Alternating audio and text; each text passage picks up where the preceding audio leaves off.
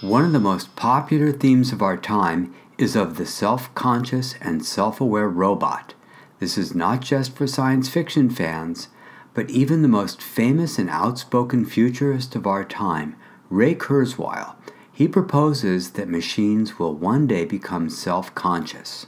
And my prediction is we will come to accept entities that are not biological as conscious. Okay, so Ray Kurzweil believes that one day we will accept non-biological entities as conscious. Is this really our future? Let's explore the Turing Test as we currently know it. Alan Turing, considered the father of the modern-day computer, proposed that one day computers will become so intelligent you won't know if you are talking to a person or a computer. This is the basis of what is called the Turing Test. A human tries to guess whether he or she is having a conversation from another room, either with a computer or a person. The problem with this test is that they are testing whether the program can fool a person and not whether the machine is self-aware. So Ray Kurzweil holds the position that when a computer becomes sufficiently complex, like a human brain, it would spontaneously be able to become self-conscious.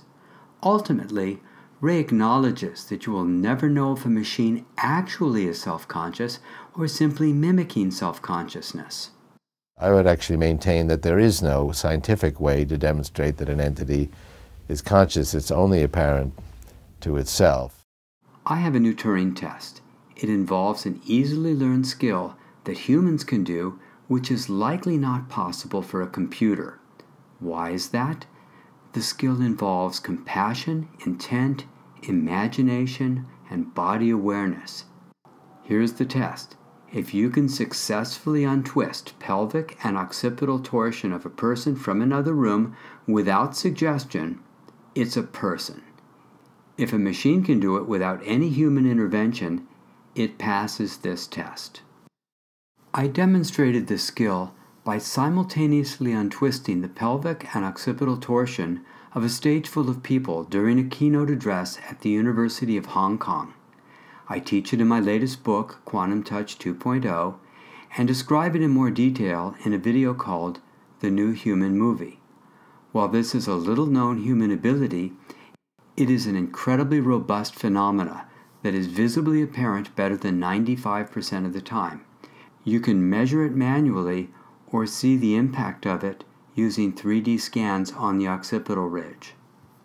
There are many implications to this, such as there are phenomena that do not fit into the mechanistic model of reality, the mind is not confined to the brain, and that energy healing is real. I'll be happy to demonstrate this to any and all interested scientists, even hostile and skeptical ones.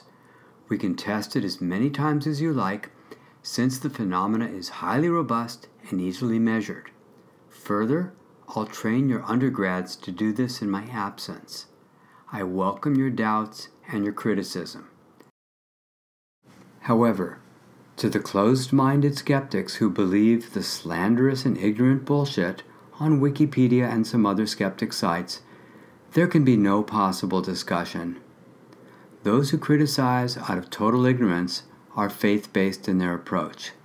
They have absolute faith that their assumptions about reality are the final truth. Only an ignoramus will judge something they know absolutely nothing about. To those, I recommend the site debunkingskeptics.com. I've presented a new Turing test and welcome all serious inquiries. Random hateful messages will, however, be ignored.